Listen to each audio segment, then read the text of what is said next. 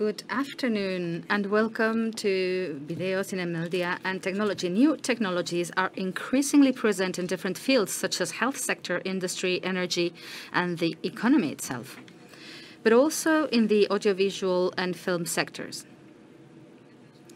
Digital transformation is changing and accelerating creative processes and has a direct impact on different areas of our industry.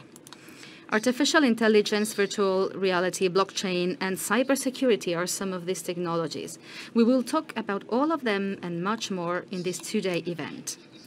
This two-day event can be followed on-site or via streaming. We welcome those of you who are here and those of you who are following us from the other side of the screen. We have speakers from different backgrounds, so presentations will be in Basque, Spanish, or English. For those who need it, we have set up a translation system for those of you in the room, and we have also created language channels on the Tabacalera streaming platform. This year's edition will feature 7 presentations. At the end of each presentation, we will leave time for questions, and in the case of streaming, we have set up a chat so that you can send us your questions for the speakers. So now he's repeating in Spanish because he was talking Basque before. Good afternoon, welcome to Video Cinema. I was saying that new technologies are increasingly present in different fields such as health sector, industrial sector, and the energy sector and the economy itself. But also the audiovisual and film sectors. Digital transformation is changing and accelerating creative processes and also, for example, content consumption. In this event, we will talk about technologies such as artificial intelligence, virtual reality, blockchain, cybersecurity, and many more. And presentations will be in Basque, Spanish, or English. For those who need it, we have set up a translation system here in the room, and for those of you following us through streaming, we also have set up different language channels that you can choose. At the end of each presentation, we will leave time for questions. And for those of you following us via streaming, we have set up a chat so that you can send us your questions for the speakers. This event is the result of a collaboration between the Video Laboratory managed by Tabacalera and the Film Festival. Both institutions would like to welcome you to the event. We invite Edurne Ormazabal, General Director of Tabacalera, and José Manuel Arias, spokesperson of Zinemaldia. You have the floor.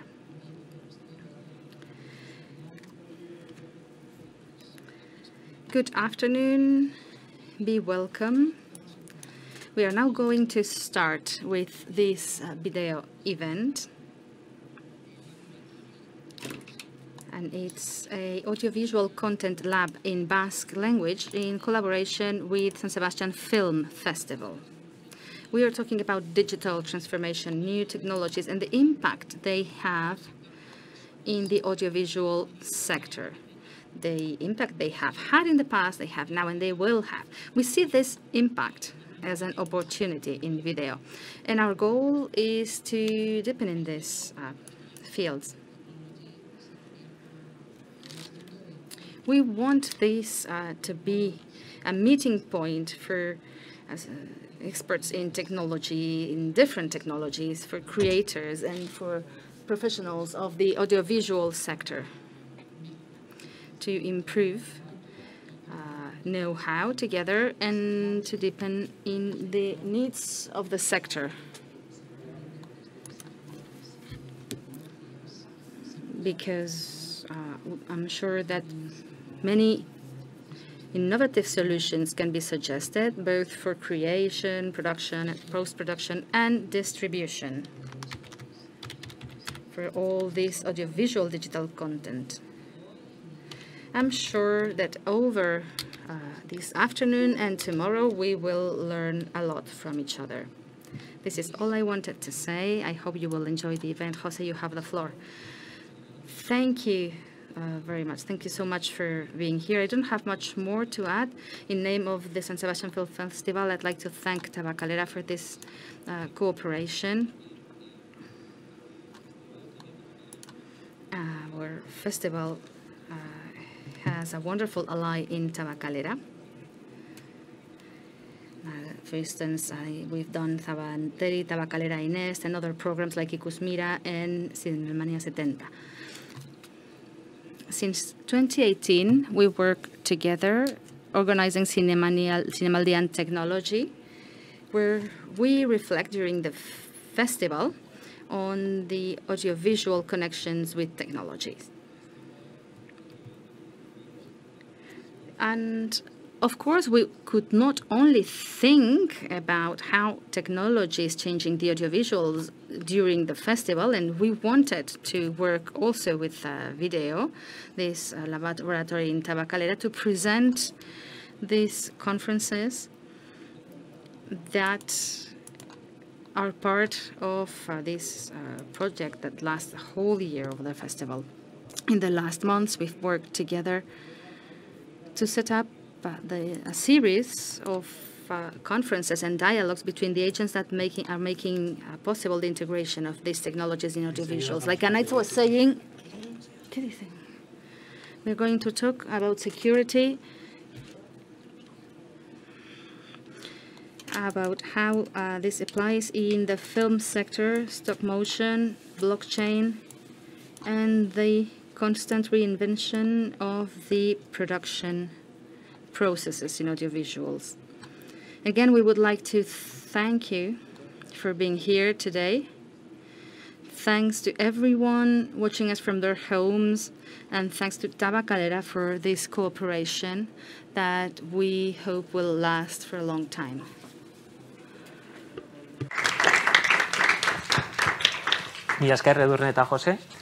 Thank you very much, Edurne and Jose. We are now going with the first talk today, cybersecurity in the audiovisual field, how technology can help us to work and consume content safely. Maria Pinilla is the Technical Director of SIUR Foundation. SIUR is the Industrial Cybersecurity Center of Guipúzcoa, and its objective is to reinforce and develop the cybersecurity capabilities of companies in our territory and strengthen their competitiveness.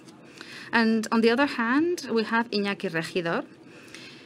He is the Systems Director of EITB Media, and he will talk about these TV channels' experience in the field of cybersecurity. How can technology help us work and consume content safely? Thank you, Maria and Iñaki. Okay, good afternoon. Thank you all for being here. Thanks to everyone watching via streaming. Thanks to Video and Tabacalera for giving us the opportunity to be here today and share our knowledge concerning cybersecurity and technology.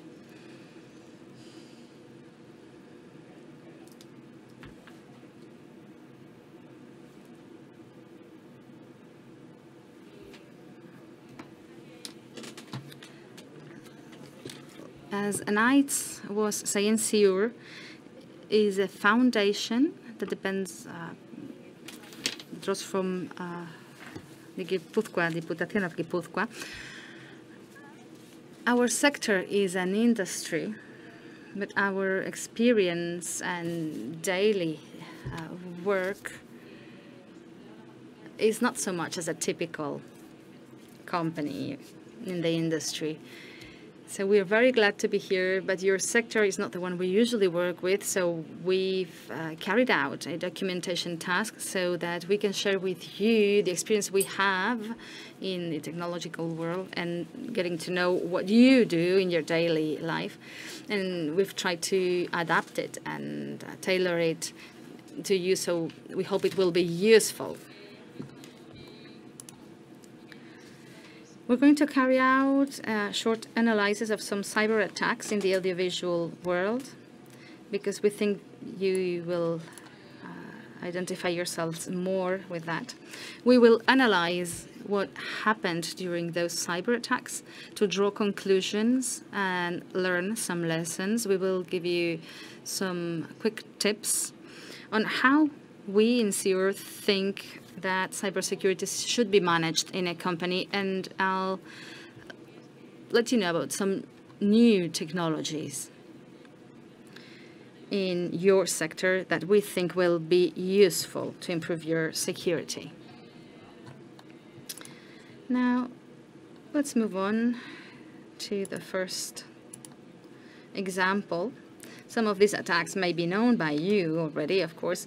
This one took place in December 2015. 6 years ago, there was a massive leak of a lot of films, documentation, and audio-visual content on many Hollywood films. And back in the time, they were even managers, CEOs from some of these companies saying, of course, it impacted some specific films, but it was a threat for the whole industry. The cyber attack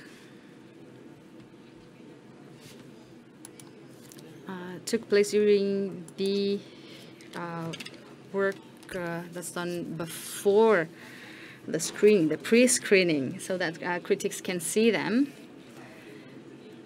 before. And that's how they managed to access all this information, and that's how they did this massive leak. I wanted to highlight the supply chain in this case, because you shouldn't only worry about having good cybersecurity measures, but the supply chain, our providers, are also part of the game. And we must also make sure that our suppliers also have the necessary safety measures. And they need to respect some protocols, because if they are impacted, even if everything is very well done on my side, I will be impacted in the end. And that was the case.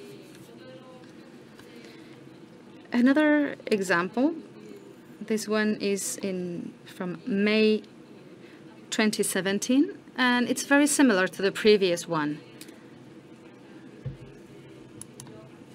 Disney someone had access to a Disney film. At the beginning, nobody knew which film it was, but finally it was known that it was Star Wars: The Last Jedi. And this is a copy of the email they sent to Disney, saying that unless they received 2 bitcoins a day, which back then was about 4,500 euros, they would make the film public. And you know, the impact of having such a film leaked before it is released. It's much more than these 2 bitcoins, of course. And they got the content also through a post-production company in Disney. So our security plan must also be implemented by our suppliers. And of course, they must be able to prove that. And finally, another example of some of the most known cyber attacks. This is the last one I found. It took place this year in March, so this is quite recent. And the title here says that it was the biggest hack that's ever taken place in the film industry. They hacked salaries, CEOs of the audiovisual industry, of the government. So the damage was not only on the content, but also on that side as well. And as you can read here,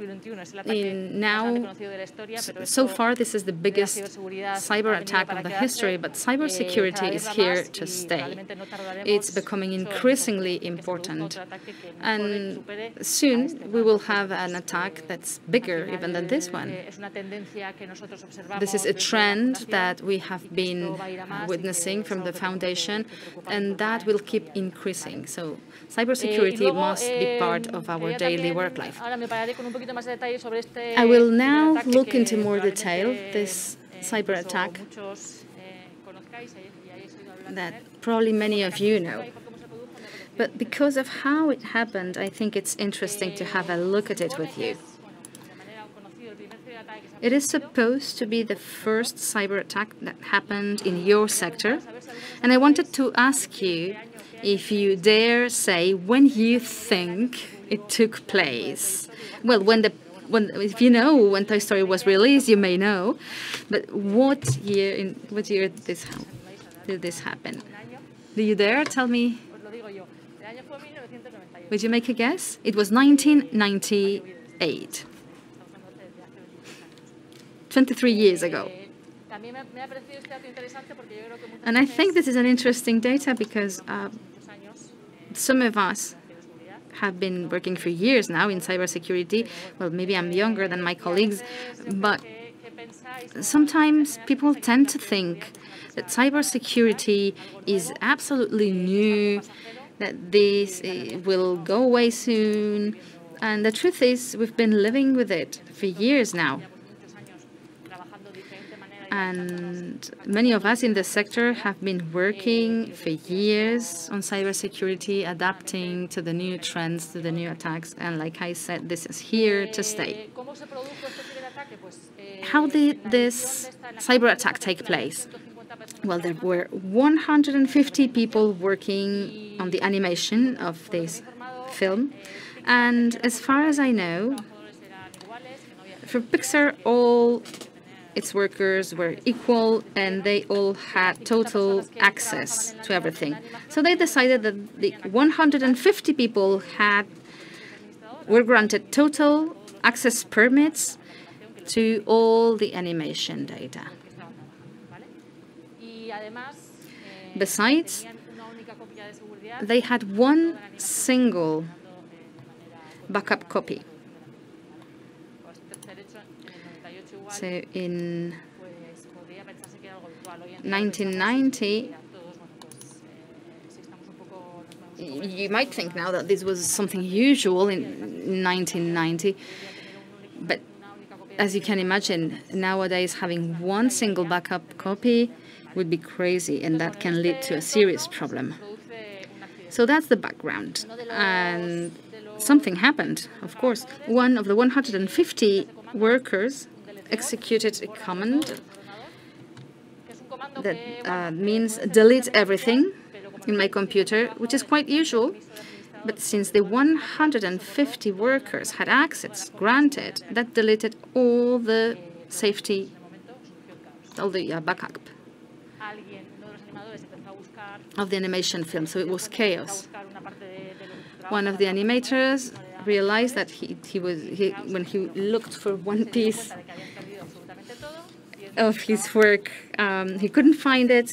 It prompted an error, and they had to start from scratch again. And I'm sure you'll know better than me how much that can cost, how much money, I mean. But it had a happy ending. They were lucky. There was one person from the animation team that was pregnant, and when she gave birth, she wanted to work from home. And each week, she received at home one copy of the animation so that she could work locally at home. And when someone realized that, they run to her home. Unfortunately, she was still working locally. They recovered the animation copy, and they only lost 2 weeks' worth of work. So like I said, it was a happy ending, but it could have been a drama. I chose this case because you might think that this is not really a cyber attack. There was no hacker with a hood in a dark room stealing data. But from our point of view, from the cybersecurity point of view, this is considered as a cyber attack. In our risk analysis, we must take into account that many times things like that happen. So problems don't only come from the outside. Trouble sometimes is inside, sometimes unintentionally, of course, but sometimes it could even be intentional. And this is something that we must take into account in our protocols. So what are our lessons, the lessons learned from these cases, which apply to your sector? Like I said, I don't know very well the film industry, but I mean, not only due to these COVID pandemic times, but there's a clear trend to telework. It started during the pandemic, but I'm sure it will go on in the future. In any case, I think in your sector you have many people working from their homes, from an airport, from a hotel, from a coffee, people all over the world, and all these people is accessing your animation, your content, your data. So from cybersecurity, it's a complicated environment to manage because it's always easier when all the workers are working together in one single building. So I do believe you must be especially careful with authentication. The fact that many workers can access from their laptop, from the mobile phone to critical information requires an extra effort to make sure that the authentication is well done. So that if I access from my phone, you must be sure that it's really me, Maria Pinilla, accessing, not someone that has replaced me.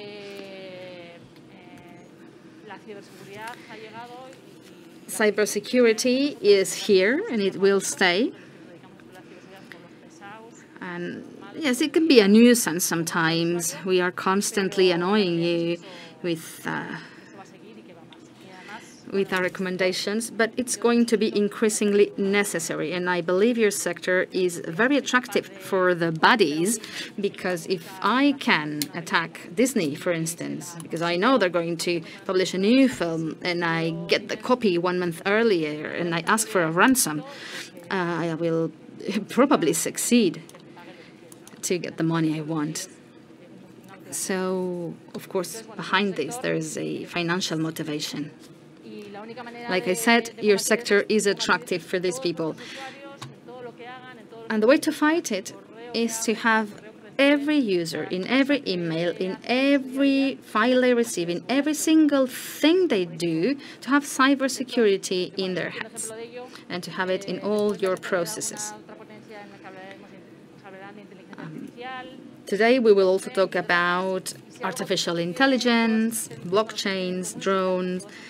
But all these technologies work with data.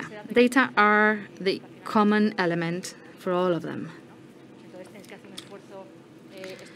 So you need to make a special effort to protect data, since they are created until they are deleted. In all your projects, you must include cybersecurity.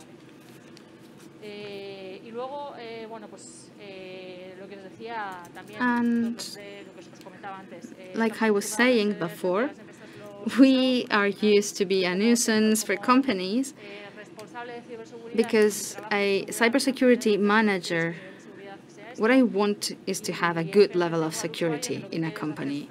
And in front of me, I have a user that wants to have things quickly, easily, and everything I suggest is uncomfortable. It means that you have to do a double logging, and it takes time, and they cannot send things over the email because it's not safe enough. So, like I said, it's not comfortable. So we need to find a middle point where the security level is good enough as a security manager and easy enough for users, because if it's too complicated for them, they will certainly find another way to do it. It's probably not safe. So we need to find a balance between security and ease of use for users, because users have to be creating movies and animation. So like I said, balance. Things are not always black or white. We can sometimes work in gray shades. And I also wanted to say that, well, I think this is clear, but behind all these attacks, there is a financial motivation. Hackers work in companies with a pressure to obtain easy and fast money. So, like I also said before, your sector is very attractive for them because they know they have chances to get this profitability by attacking you instead of other companies. I'm sorry to say it, but that's reality. In the cybersecurity strategy that we really encourage you to carry out, we always recommend companies to first take a picture. Take a picture to know where you are. Carry out an analysis of all your assets, all your important assets, and do an analysis to see what the risk is for each of them, depending on how critical they are for you. And once you define your policies and your cybersecurity measures, then you decide what's more critical so you can allocate more resources to that. I wanted to insist on this because if you don't see something, it's impossible to protect it. If you don't know what your critical asset is, it's very difficult to protect it. Now, once you have this initial picture of where you are, then you need to know where you want to go and how much I need to invest. And in this gap, from where I am and where I want to get, that's where you decide your investments. And when we talk about investments, we shouldn't talk about expenses. Because even internally, it makes it difficult to realize that it's necessary to invest on that. We like to say that cybersecurity is an investment, and we think it's a competitive value for you. I know that sometimes you need to convince people that it's necessary to invest on that, but so it should be. The entry vector in most of the attacks we see is the user, because usually they are the weakest barrier. We have the phishing, we have the email, and I'm sure that many of you in your work or personal email, you have received a phishing email of someone who says he's someone he's not, where you have a link to a malware, and that user vector is very handy for them. So the only way is to have a lifelong training for the users, continuous training for them, for all the users. Because sometimes when we see what users have done, we say, but how could he do that? But the truth is we don't teach them, we don't give them the necessary tools to make the right decision and realize that this is a dangerous email that they're receiving. So in our foundation, we really insist that it's necessary to invest on training and how to manage security actions. Well, of course, you need to think, when will I be attacked? Will my infrastructure be effective? Well, that's good, but that's not enough. Will I be attacked? Yes, you will. Sooner or later, you will, because this is what happens in all companies nowadays. So if we manage our cybersecurity thinking of how, when will the attack take place, well, then you will be ready, you will have a response plan, and the recovery of your network and your services, which will be much quicker than if you've never defined it before. Because if you don't, then users won't know what to do, and that will be chaos for your company.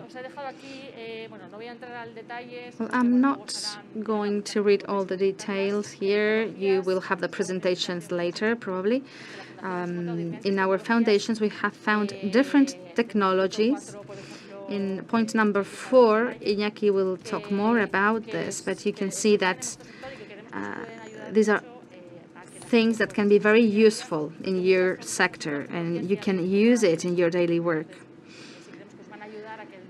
So we think this can be very useful for your daily cybersecurity management. We will leave it here for you so that you can read it later.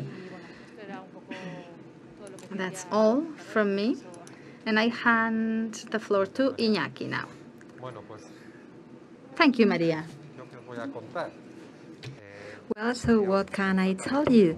Maria has already shared with you a framework, a reference framework, but I'm going to tell you the truth. You have already heard the news, now let me tell you the truth. Well, that is a Spanish journalist who says that. My name is Iñaki Regidor. I am the CEO at EITB since 1999.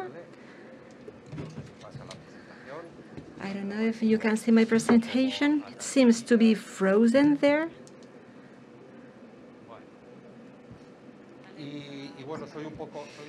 And, well, I used to buy Pixar for my kids. Well, I knew about that case, but this thing about cyber attacks or cyber security, we should put things into context. And the context is that this is a war. This is the 4th World War. Today, Putin and Biden are meeting together. As you all know, they are in Geneva, and they are struggling. They are fighting each other. The CIA, FBI, they are fighting against each other with the Russian army. This is a war, so we cannot forget about it. So we are just, normal people, and we are collateral damage. But those collateral damages, they live within a framework. And the good piece of news is that, unfortunately, we have had to learn how to live together with all that. What am I talking about? COVID-19. We have learned how to live with it. So are there any similarities between COVID-19 and cybersecurity? Yes, because we are already speaking about vaccine, mass social distancing, hand washing, screening, trackers, and all that. So if we move forward and if we go beyond, there we see the baddies, even if they don't wear a hood just like that one. No, they wear a suit and a tie every day, and they get wealthier and wealthier. We have vaccines, yes, it is true, EDR and others, Panda, McAfee, Kaspersky, Sophos. We also have local firewalls in our PCs. Most of us, we have Windows or Macintosh, but is it activated? Then activate it. That is the first thing to do. That is something healthy to do. But we also have firewalls such as Checkpoint or Palo Alto or Fortinet. Many of these come from Israeli and from Israeli experts. Israel is the state which suffers less attacks, and they have a cybersecurity division in their army since the 1990s. So we need segmentation of networks. Well, that is how we have been creating little bubbles. The bubble with which people in the financial world work are not the same one as creative people. We need to segmentate things. And that can be done very easily, that segmentation of networks. And something that we all should be doing is to switch off PC every day. If I carry out a survey, I am sure that 50% of you never switch it off your PC. So we have to switch it off every day. I know that then it takes time, but that is how things will be updated. The new antivirus signatures will be updated. We need to switch it off. In EITV, it is compulsory every day. Every single PC, user PC, has to be switched off every day. And every day it is true that they think of me and they are not very happy workers, but I think that is the only method. We also need patches every day, safety patches every day. We have to use them. That is very important too. Even if that takes place, we also need to have network access control. There you have different brands so as to know what is happening in the network. It is just as if the Minister for Infrastructures did not know how many vans or how many buses are going through our highways. We need to know about all that so that we can act. We need to have an SIEM, an events correlator. This is happening here, that is happening there. This looks, this stinks. This could be an attack, and we need to have tools.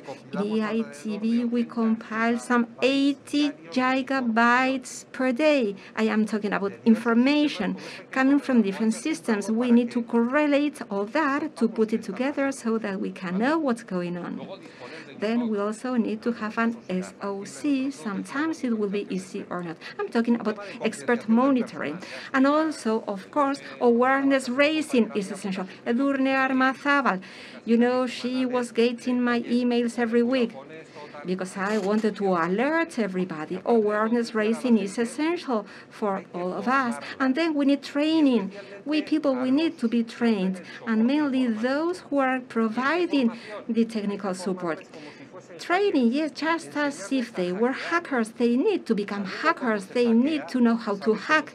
If you know how to hack, you know how to protect yourself. All these different measures, if we go back, they look so similar, right, compared to COVID-19. So this is the good piece of news. The framework is already there. We know about it. And Maria spoke about it before. It is not realistic to wonder whether we will be attacked or not. We have been attacked, and we were not conscious. The truth is that we are all going to be attacked, and it is true that you may think that we at EITV are protected. No, that is not true. Just like any other company in the world, every day, every single day, there are cyber attacks. Sometimes they will succeed, and some days they won't be able to succeed. But we need to protect ourselves, and we need to know about those measures. And now let's go to a horror movie. And now you will be saying, everybody is attacked? Yes, if you have not been attacked, just wait, because you will be attacked too. According to INCIBE, which is a foundation, a Spanish foundation, working in cybersecurity, 76% of Spanish companies have had a cyber incident in the last 6 months, and the other 34%, well, they just have not realized. It's just as clear as that. That other 24%, they just didn't know about it. And the cybersecurity experts, they should know that the risk is there since the year 2004. Well, and then, of course, you will be able to take a look at all this in detail.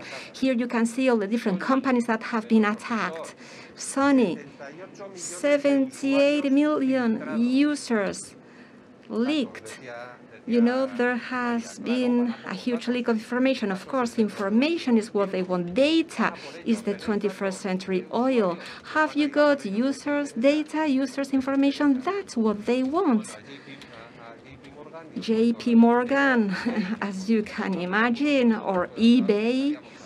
Maybe our information was there. Dropbox. Do you use Dropbox? Just as easy as that, as happy as that? Don't use Dropbox. It's very, very dangerous. Dropbox has not virus control whatsoever. So you are left completely naked. Please do not use Dropbox. It is as clear as that, and you use it every day. Well, this is just a comment.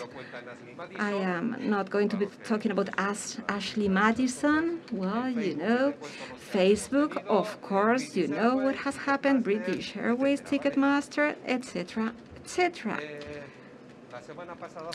Just last week, a cyber attack in public health system in the UK, in the United Kingdom. Those are the consequences. And I leave all that information there for you to read it. It's very scary. It's true, it's scary, but that is the reality. And that goes from city councils. Well, for example, the oil pipelines in the United States. The good thing is that they were asking for bitcoins, but that was stopped by the FBI. The hacker was stopped. But these things are happening every day. So is there such a thing as absolute security? The answer is, of course, no. Is it possible to be 100% protected? Well, we can get closer to that percentage, as Maria was saying. And Maria said emails, navigation, portable devices. Those are the easiest devices for them to get through. So that is why we need to pay attention. Switch the PC off every day. Be careful with links, with things we download. It's true that zero trust. Yes, we should not be trusting nothing, anything, nobody. Can I trust Antonio Aldecoa as a CEO for EITV? No, I cannot trust you. But he's the head. Well, just as if he was appointed by the Pope. No, zero trust. We cannot even trust the Pope. And now, let me take you somewhere where I think you all are already, which is work security, work safety. That is something we have regulations, rules, but of course, security, safety, health measures at work are essential. If not, our company will close down. So in this case, what is the risk I have? If I change, for example, this grid here, somebody, for example, could fall, well, I have to measure and I have to adopt different measures. So in cybersecurity, which is the risk for somebody hacking my website? I have to measure, to assess the risk, and then the measures are there. So we just have to implement them. We know how to make it happen. And this is something that Lourdes Iscar said. This is the Work Security Department. The cost of non-prevention is much higher. That is what this lady said. We have had this year 14 or 15 workers losing their life, being dead, because there were not the right measures. In Germany, there was also, deaths provoked by cybersecurity, but the scenario, the framework is already there. So let's just act in the same way. And in the year 2015, the annual cost of cyber incidents was 2 trillion. That is huge. I don't know how many zeros are there. A lot of money. So then we say, well, it is true that here we only learn when our neighbor has suffered something. Yes, that is already happening. We are surrounded by that. Take the hint. What about the telephone? Who is not using a telephone, a phone, mobile phone, fixed phone, ADSL, router? We all know what happened with WannaCry and what happened to Telefonica. And the person who was in charge back then, he was the guru, he was God. Well, since then, we do not hear about him. Yes, that Chemath, that guy, with those locks It seemed as if we all had to look like him. No, we get dressed like we get dressed. And they had a huge problem in Telefonica, even if they had that expert. And, many different workers had to be sent home. Some of them had to be made redundant. Another example, in November 2019, La SER, that is a radio station, they had to go back to cassette players because they were cyber attacked. Cassette players, some of you, I'm sure that you have never seen a cassette player. They could not even use their CD readers. And they were saying, come on, keep on talking, because they were not able to reach their recordings. And that was something that affected the whole country in Spain with this radio station. It has taken them 6 months to go back to normality. And as you can imagine, in terms of advertising, that has generated huge losses. And that is huge. That has had a huge economic impact for them. Asi, for example, Santurci, that is the city where I come from, and there have been many different cases there. And it is true that the cybersecurity expert, it was a nightmare. In the city council, in that town hall, they had to start from the very beginning, from scratch, because they were attacked, and all the PCs had to, it is as if they had been destroyed. Different cases in EITB. As Maria was saying, in the supply chain, the company with which we work was encrypted. The server where all the proposals, the offers, the campaigns, accountancy, payrolls. And why did that happen? Because within their supply chain, they had a computer service which had access via remote laptop to certain laptops in the organization. What happened? They did not switch the PCs off at night. Then a hacker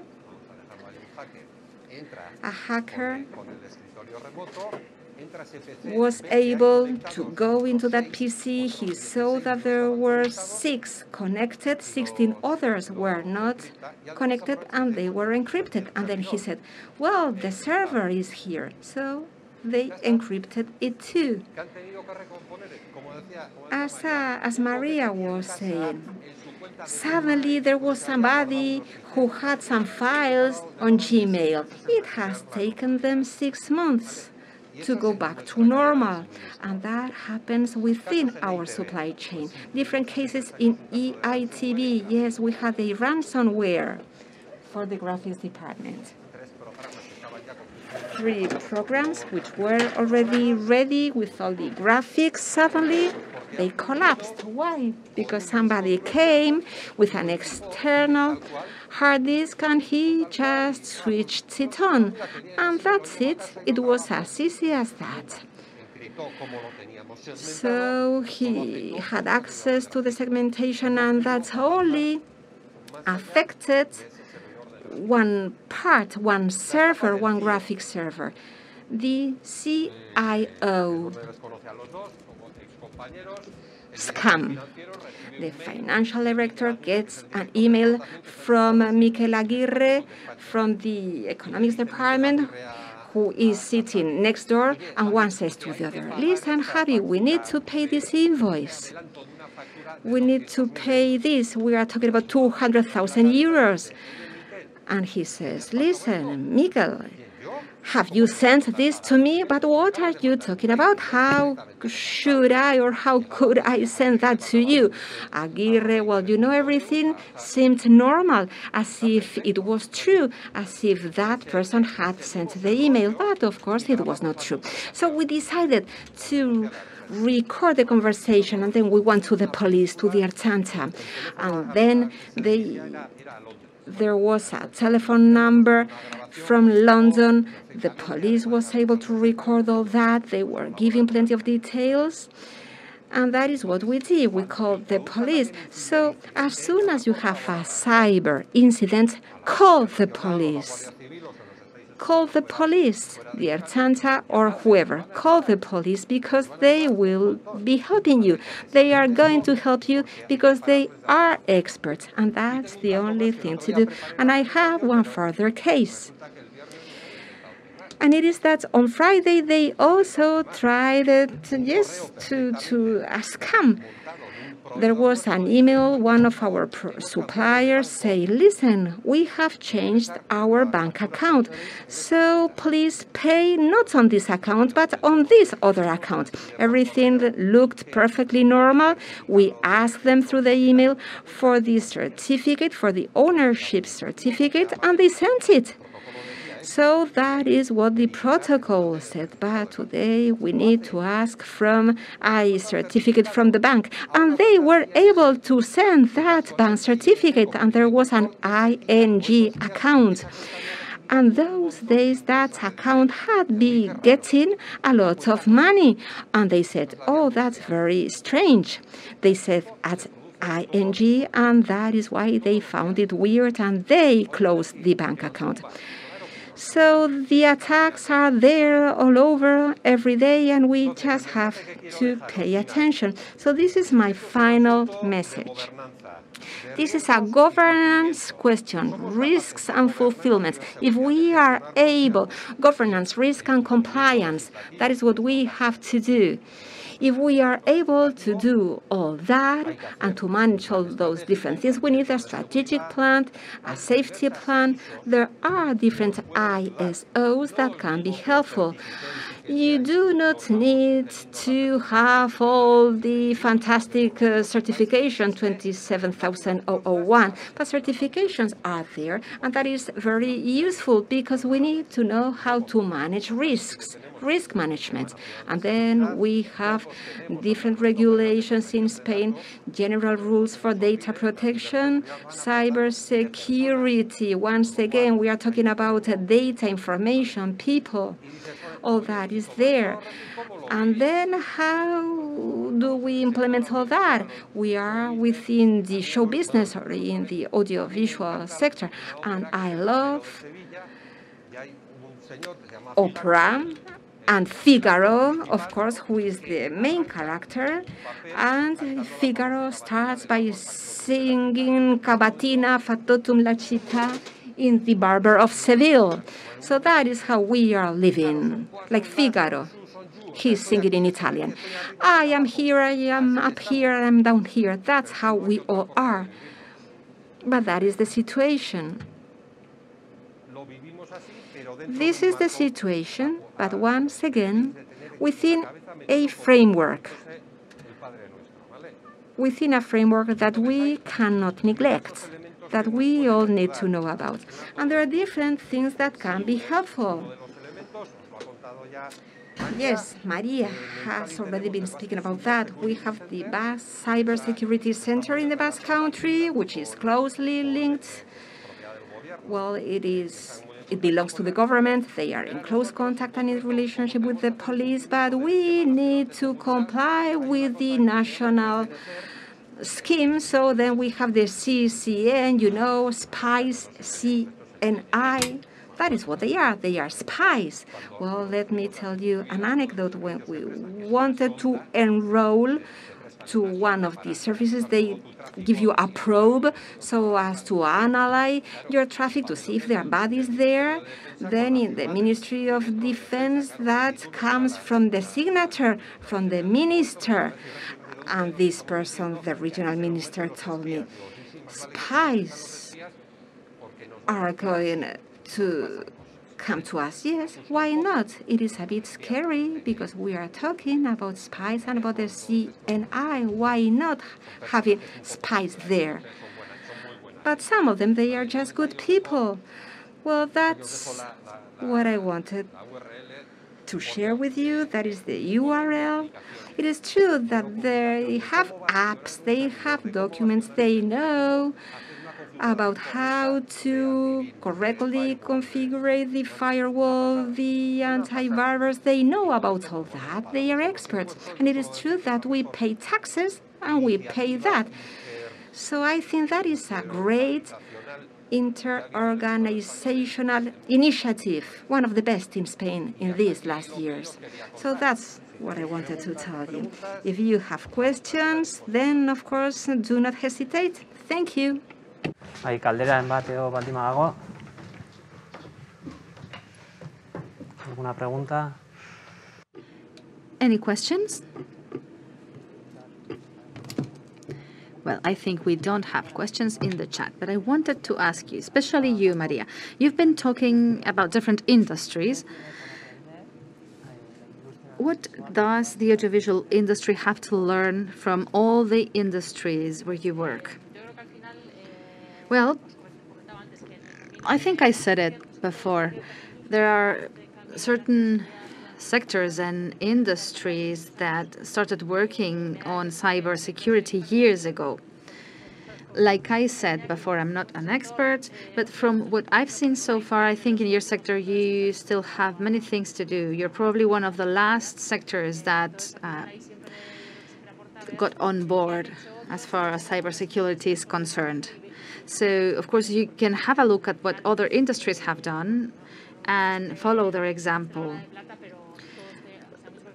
Like I said, there's no silver bullet, but many things are already invented, and knowing about good practices and good experiences from other industries can be very useful for you. And I'm sure you can implement many of those measures and make the most of their own experience. Because even if you think that a manufacturing sector is very different from the audiovisual sector, when you really look into detail the processes, finally the needs are the same, the investments are the same, the users are the same, and the difference is not so big. So there are more common points than you would think, and you could really benefit from other sectors' experience. Like I said, in other sectors, we've been working on that for many years, and we know that there's an important know-how. When in 1999, I started to get acquainted with the EITB content manufacturer, I told them, well, this is a little bit like a salami manufacturer. And they were all looking at me with big eyes. And I said, well, yes, because you get your raw material and then you do your product and you sell it. It's the same. It's exactly the same. You have a raw idea, you adapt it, you treat it, and you have your product, which are entertainment, TV shows, whatever. But in the audiovisual sector, we must realize that we are not so different. The management framework is exactly the same. We all have our balance at the end of the year. We all do an industrial risk management, or at least we should. Financial risk management. Yes, of course. So it's not so different. But of course, it's easier to simply close your PC and say, well, tomorrow it will start again. Yes. Here we have companies from the audiovisual sector, and we were saying, how can you serve them? How can they access an entity such as SIUR from their sector? Well, we are an NGO, a public entity, and our aim is to help the industries to improve their cybersecurity. We do lots of awareness-raising talks so that you realize that it is necessary to take that into account. We want to help you train your users. We think it's crucial. We collaborate with you, with other companies. We publish sessions in our foundation where we tackle different awareness-raising topics because we think there's a lot to do in that field. And we also get together with companies that we serve because we think it's important to sit down and carry out an analysis to see what your critical data are, to realize what the value of your company is, of your business. And we help many companies do that and say, well, how many servers you have, how many users, where are your data, are they encrypted? Are they in the cloud? Because you're in the cloud, I can forget about it. That's safe. No, sorry, no. So we start helping them think, and we help them take this initial picture so that they can see what are the next steps they should take. Like I say, we are a public foundation and we cannot compete with other companies in the sector, but we just want them to make that first step. That's what they help them with. That's what we help them with. Yes, and then there's the SPRI. SPRI from the Basque government. So the previous cybersecurity analysis are, I think, they're at 40%, but the measures to implement are part of another program that's also funded by them. So there are important aids, financial aids by SPRI to finance that. Yes, and the Diputación Guipúzcoa as well. For Basque companies, of course. But they do help them financially to implement that kind of projects. And yes, we must say that there are quite many and quite good cybersecurity companies in the Basque country. Panda was born in Durango, next to Bilbao. And there are companies with a good product, with relevant services, and first-range actors. World-class actors, I should say. Well, thank you very much. Thank you, Maria and Iñaki. It's been a great pleasure to have you here. Oso ondo, bogan dagoen gai batetik beste batera goaz orain, zibersegurtasunetik. Very well. So we must move from a very important topic to another very important one. We're now jumping from cybersecurity to artificial intelligence, the secret ingredient. That's the title of the next presentation. Sami Arpa is founder of Largo company, who won the startup challenge in 2019. Sherpa won't be present. All the way from Switzerland, we welcome Sami Arpa, founder and CEO of Largo AI. It's not the first time that Largo AI is with us here in San Sebastian, as Largo AI was the winner of the Startup Challenge of the San Sebastian Film Festival in 2019. In this presentation, Sami Arpa from Largo AI will question the influence and benefits of the use of artificial intelligence in the audiovisual sector. So, hello, Sami, and welcome to Video Zinemaldia and Technology. I can see you on the screen. Can you hear us properly? Hear you. What about you? Hi, Sami. Yeah. Okay, great. Yeah, so Sami, so thank you very much for being with us here today. We're very much looking forward to your presentation. As we did in the previous presentation, at the end of your masterclass, we'll have like a quick window for questions and answers. So yeah, thanks again. Thanks a lot once again for being with us, and the stage is yours. Thank you. Yeah. Well, thank you very much, first of all, for the invitation. It's really great to be a part of Zinemaldia again, to your theater.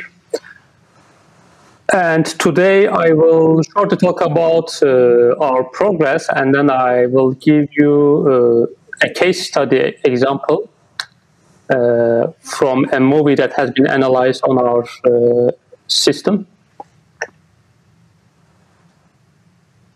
So we have Largo AI platform, which is a SaaS platform. You can access this just through your web browsers.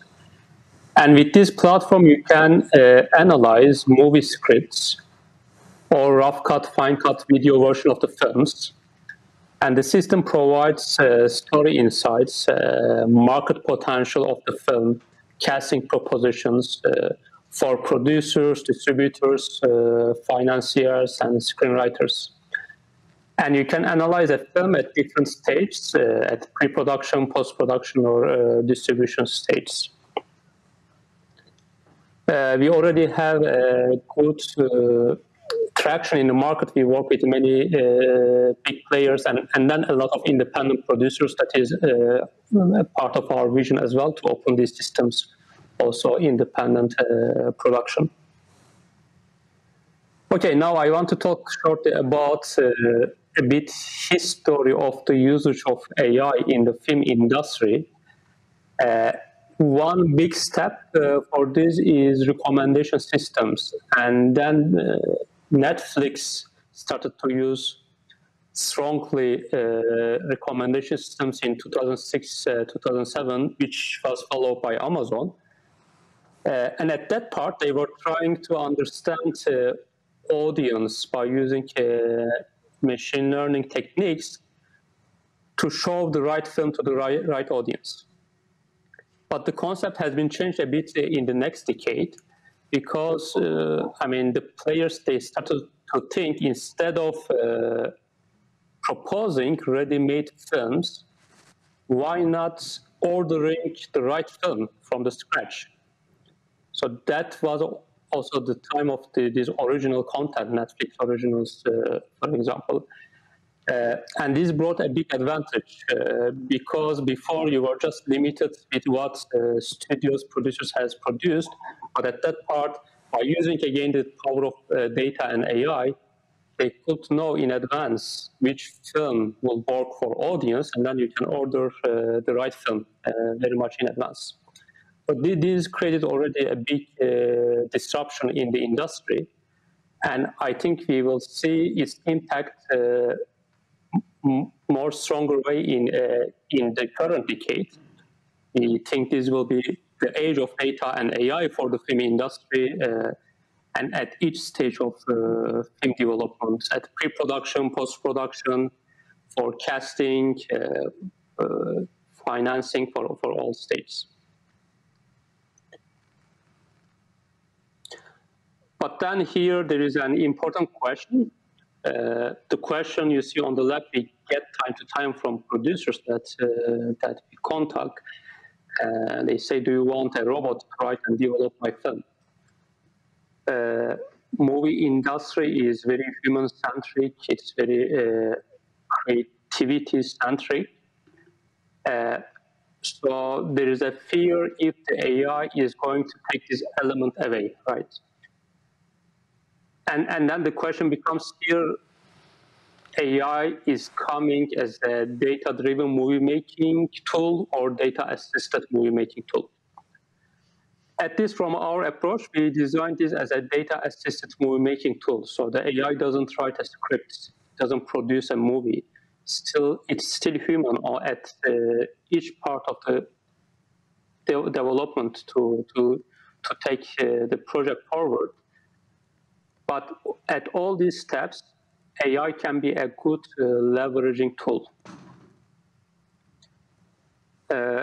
In that regard, we think it is like a magnifier. There's a huge amount of data. It's hard to interpret without using any data tool, and it's hard to benefit from this data. So AI helps us to understand the past data, but also it shows some different aspects about our content. It doesn't change your content, but it shows different aspects about your content that can help you to make it better. But it's also important to understand that it's not a magic stick. We should also align the expectations from the AI, that we see some people think as if you use AI for your film, the things will change like day and night, and you don't need to make any effort. That's not the thing as well. So AI brings some tools. It makes your job easier, but still, as a human, we need to use these tools to be able to advantage of those.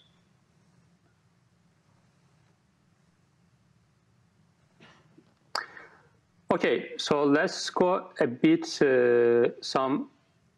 with the practical examples. First, I want to give you insights about how the system works. One fundamental element that our system is doing is to understand the content and create some cinematographic ingredients about this content. It's a map of patterns, but it's like, so here you see some patterns in the middle. I will show you this in a more detail, but AI automatically finds the genre flow of the story, or it creates a DNA of the content with cinematographic attributes, which could be used then for content insights, casting propositions, and market forecast.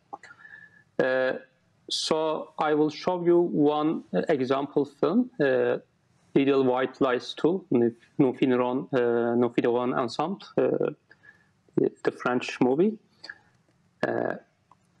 And let's go step by step and AI analysis over the script of this film.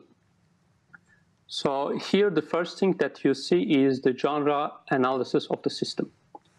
The top graph, it shows how each genre is changing over the story from start till the end. For example, the red color represents comedy, blue is drama. You can see there is more of drama and comedy patterns, and these peak and valleys, it shows, I mean, where these patterns are increasing, where they are decreasing. For example, if you see like around section 40, there is a jump of comedy, and then around section 70, there is more of drama.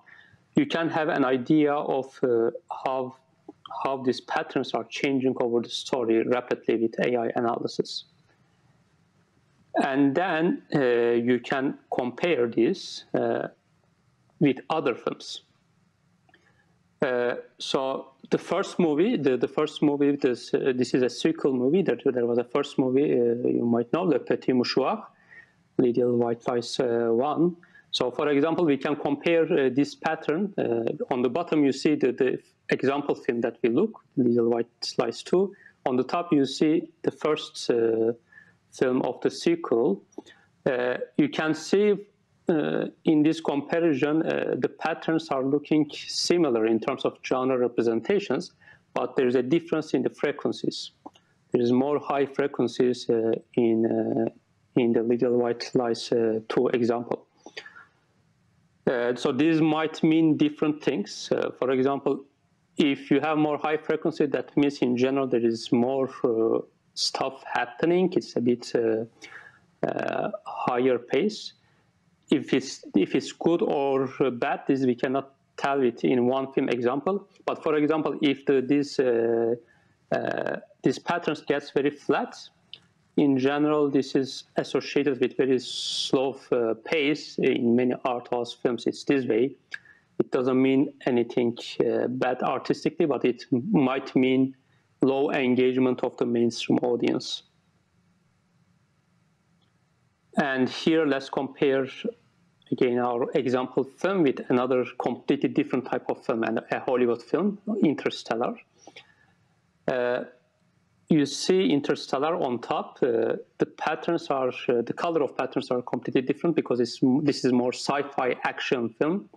With the green patterns, it indicates sci-fi elements, and the orange patterns, these are showing action elements. And we can also see these big peak and valleys, which are very much standard Hollywood structure. Sometimes in these patterns we can see these 3x, 5x structures, plot points of the content. In that manner, these are like a laboratory. There are 60,000 films that have been analyzed on our system. We see producers very often use the previous films to compare with their film to have an idea in terms of structure and where the film can go in terms of audience and success. So I will also connect these examples with some case studies that we have done in the past. So here we took 80 European movies who used our platform in last 6 months. We saw in these genre patterns that I showed to you, in the dominant genres, the genre that has been mostly exhibited has been drama. So in a big majority of the films, drama has been always a dominant genre. And then this has been followed by thriller and comedy. So this actually is showing drama is really a strongly driven genre in European movies, although we cannot generalize from 80 to all, but I can tell also in our larger case studies, this is the case.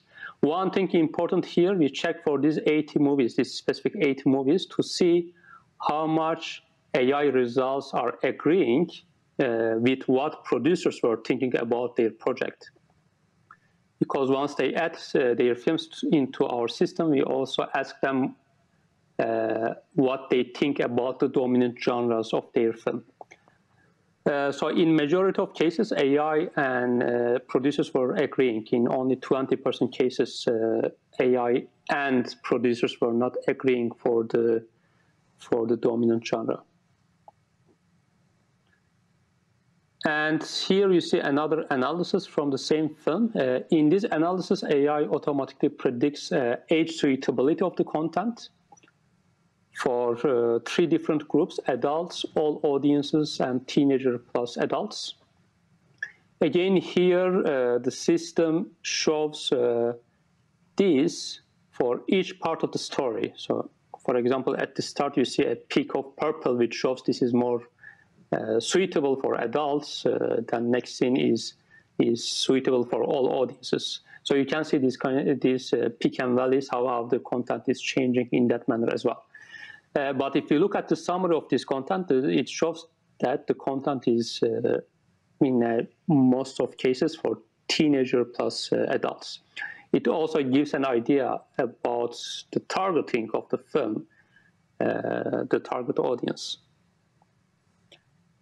But for this case, there is a big mismatch between what producers are thinking about the age suitability of the content and what AI is thinking. So in 60% of cases, for these 80 specific movies that I mentioned, AI disagreed with the producers as this dominant age suitability, which is very important also for labeling, because before the films are released, they are labeled by local institutions. And this is, we see the main reason for that. Majority of the producers for these 80 movies, they have selected all audiences as the suitability, which might be the thing they are targeting, as eventually you want to target maybe all audiences to increase the potential of the content. But once we look at the reality, this is not the case. For example, if just to give you an example from US, in US, close to half of the films, they are labeled as R, the films that is suitable for adults. So only a small portion of the film in Europe, a bit higher, but only a small portion of the films are labeled as all audiences. So AI results were more close to reality in terms of distribution of this dominant suitability once we compare with the real results.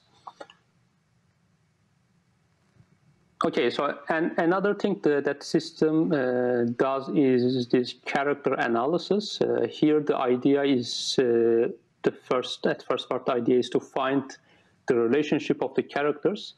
You see in this diagram, the system finds the importance of these characters and also the relationship between the characters. As the circle bigger here, that means the character has more weight, more importance in the story, and the edges between them, if they are thicker, that means there is more relationship interaction between these two characters inside the story. And this is also important to see because for producers, screenwriters, you can easily see by looking at this graph if a character is overrepresented or underrepresented, or if your protagonist is not strong enough, it's not separating enough from other characters. For example, in this story, you see there is many thick lines, which is normal actually for this type of film. This is an ensemble cast movie, so there are many important characters. It's not just only one single protagonist or protagonist-antagonist driven film. there are many important characters. So in that kind of films, you have much more relationships. And also we can see in the next graph that is found by the system is their appearance in the story. Here, each row represents a different character. You see they appear, all characters are appearing almost everywhere. Again, yeah, this is a type of the structure. Since it is ensemble cast, all characters has its importance, so most of them are appearing everywhere. But if you look at, if you were looking more at protagonist, antagonist driven content, we will see two rows that we have a lot of colors. The other ones will be mostly empty.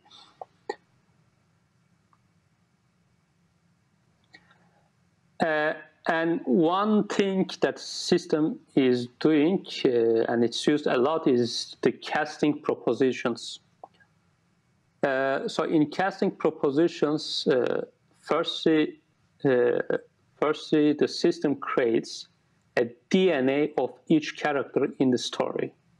With this DNA, what I mean, some attributes that are relevant to this character. And these attributes, they are predefined. We have 1,000 attributes that are predefined. And these are the attributes that have been mostly associated with the movies in the past by the audience. So system automatically looks the relevance of the character to each of these attributes. And then we get a ranking of these, which becomes the DNA of the character. We do the same thing also for actors by analyzing their previous movies. So we have done this more than 100,000 actresses. We have the DNA of these actors as well. Then finally, the system finds the actors that is having highest this cinematographic DNA match with the character. And here, the first actor you see, François Cluzet, this is original cast. Original cast we can put into the system, or your own shortlist you can put also into the system to see if the system finds a good match rate. We can see it finds already very high match rates, 95%. And then the other ones are some other actors that are proposed by the system. And here, maybe let's look at also the next Marie character. Marion Cotillard is the original cast here. Again, it has a very high match. And actually, this film is really character-driven, and then cast is really, really strong. And that's why, actually, one reason the first of the sequel has worked really, really well. And also, you see other actors that has been actresses that have been proposed by the system.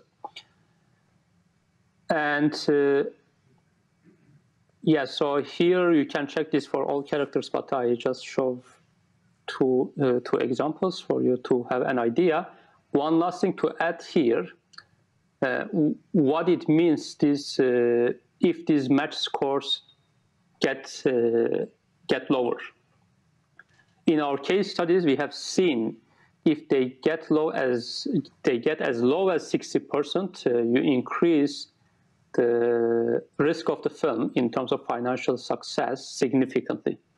And this we have seen in many previous films, especially both top three characters having actresses with low match rate. That means you take a big risk. You try something new. That doesn't mean it's not going to work at all. There is cases it's working, but you take a risk. So this is the thing AI is showing. I mean, all these course elements, it shows how much risk you are taking. You can sometimes take the risk, but at least you can take risk in some part and then not take risk in another element. That is a way to visualize all these risk elements. And another thing for the casting propositions is the ethnicity. At this moment, AI is ethnicity blind. We designed it this way. What does it mean? It means we don't give ethnicity information of actors to the system, so it doesn't learn from the ethnicity. It just looks the previous performances, successes of these actors, and with which attributes they have been more engaged with the audience. From those, these scores are built. So not having ethnicity information, in a way, is a good way to push to go over diversity problems. As we can see, for example, in US case, AI is proposing 3 times more black actors than what is industry doing regularly, since it is ethnicity blind. But at the same time, this is challenged by producers because there are sometimes specific kind of roles that let's say you need really a black actor or some Asian for this specific actor, then yeah, it becomes a problem. Still, AI is considering the active country of these actors in terms of country-wise, but yeah, for ethnicity, we are also a bit questioning this. On one side, there is danger of adding also diversity problem to AI. In other side, we see also there is, for certain characters, it's important to define the ethnicity of the actors to get the right actor. And one last thing for actors, one thing we see is that AI is in a way a democratization tool for the movie industry, because it opens the doors for many people that might be hidden in the corner. Here I mentioned this 80 movies case study. Again, I have results from that related to actors.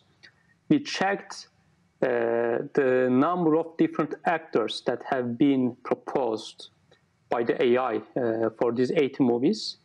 You see on the ones on the pictures, these were the ones that have been mostly proposed. There are actors that have been proposed multiple times for different films.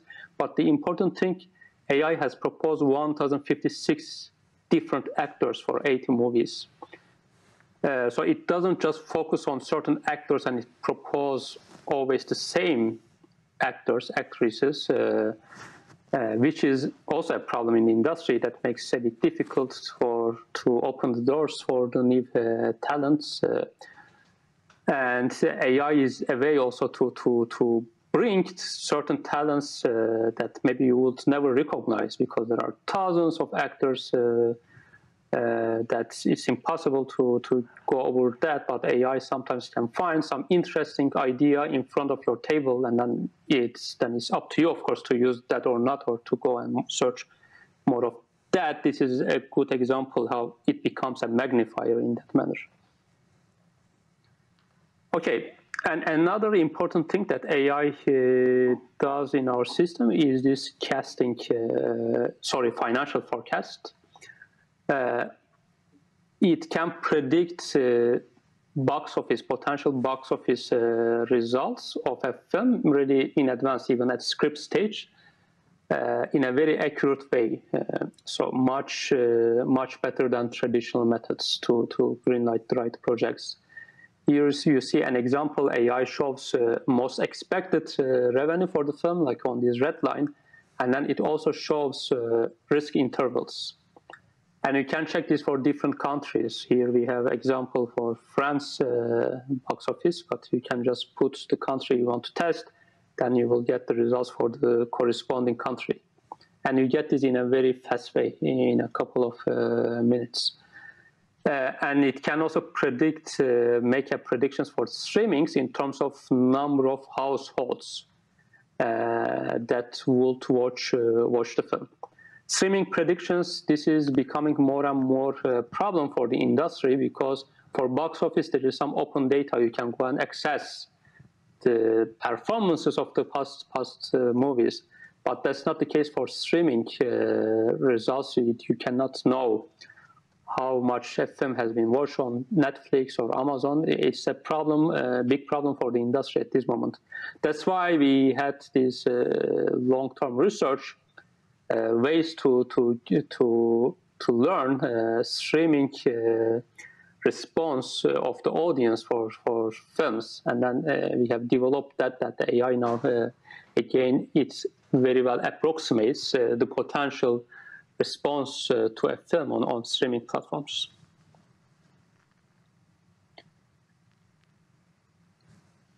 Okay, so one last thing I want to mention from these 8 movies case studies in relation with these financial forecasts. For these 8 movies in this case study, their average budget was 5 million euro. And they had 0.9 million average P&A marketing budget. What we did, we checked how much they could improve the forecast of their content in the course that they used AI. Because for AI, you don't just put one-time analysis and you go away. You put analysis, but with the results, you play with your content. You can create different versions, and you also play with your packaging, because each parameter has an impact on your potential result, like from casting to director, your budget, your release dates, many of these elements. So as producers were playing with these features and then run new analysis, we checked from the worst forecast to best forecasts, how much improvement they could do. So in domestic return on investments with AI forecast, they had from first analysis to best analysis, they had a 58% improvement. And for the gross case worldwide revenues, again, they made a 53% improvement for forecasting of these results for finding right set of the parameters for the forecasts. And this is one important element also for AI. That's the thing I said. It's not a magic stick that you just press the button and then you get everything after that. But you have certain tools, but you really need to put the human element still needs to put a lot of effort to use these tools to leverage the content to increase the impact of the content. Okay, so one thing to mention, I think this is my last slide, but I think this is an important slide also to talk about. One thing we try to understand from our AI model, so AI model is a black box model. It learns about certain things, but it's always a secret what it has learned. It makes certain predictions, but I mean, what is its judgment? This is always, if you don't search it, it's a mystery. So we looked a bit these parts for the financial model, financial forecast model in our AI system for European movies. We checked which parameters has become more important for this black box model, which of them has more correlation with financial success once it is making its decision. And we saw budget and P&A have been two most important elements.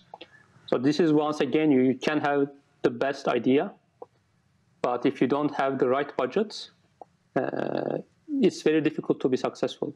Right budget doesn't mean big budget. That's very important. So sometimes right budget is a small budget. Here we look on the return on investment. And the other thing is P&A, which is something very problematic in Europe. P&A budgets are very poor, but after you develop a good idea, it becomes always important to put a good marketing budget as well, or a correct marketing budget as well, to spread the content to the audience. The content followed by these two elements. Here there are more than 1,000 elements just to tell.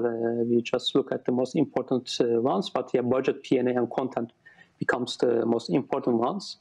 And then this has been followed by more like human elements that we have director, distributor, casting, screenwriter that are coming as most important elements.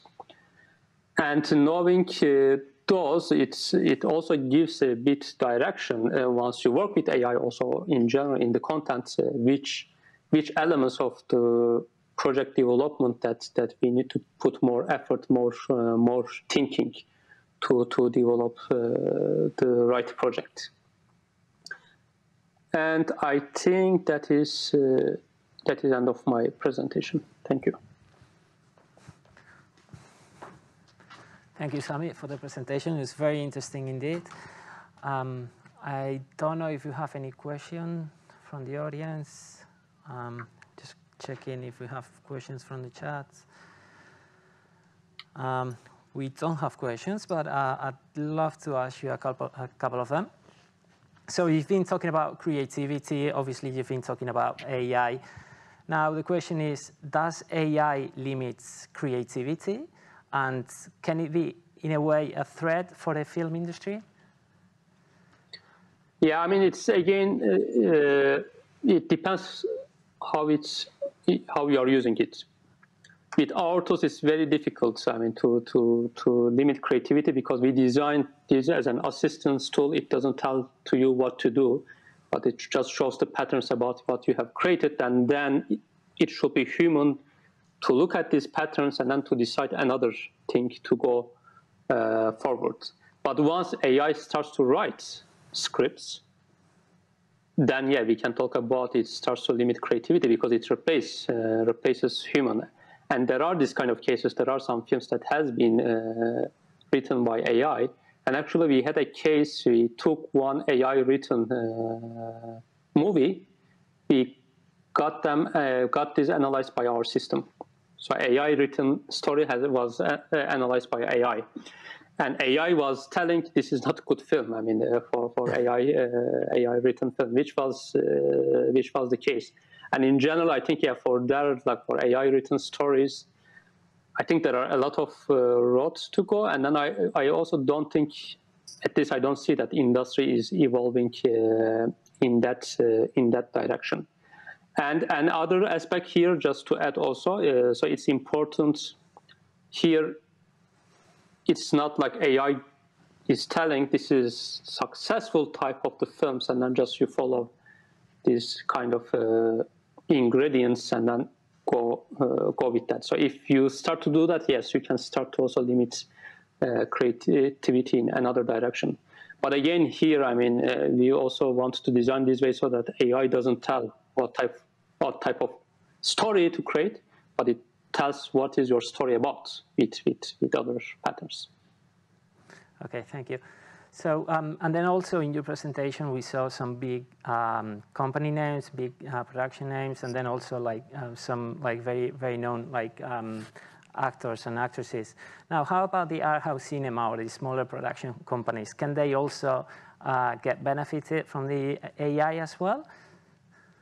Absolutely. I think they can take even more because for big companies, many of them they have the capacity to develop their own AI departments with many people.